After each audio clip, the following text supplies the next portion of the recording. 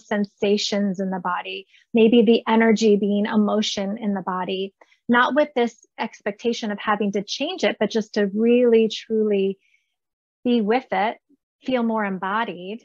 And then with that, there's this transformation and comes from the empowerment of understanding who you are and how do you fit into this world.